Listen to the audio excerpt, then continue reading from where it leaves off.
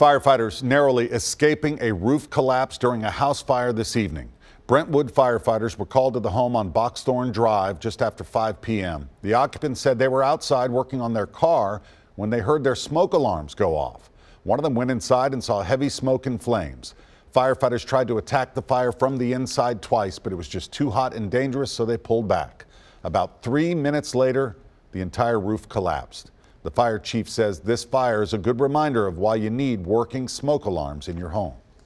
If he hadn't heard the smoke alarms, it would have delayed the call even further. Just a reminder to everybody, especially since we just recently changed our clocks, if you haven't replaced your batteries in the last year, do it and make sure that you have working smoke alarms in your house. The home sadly is a total loss. One home next door sustained heat damage and some broken windows.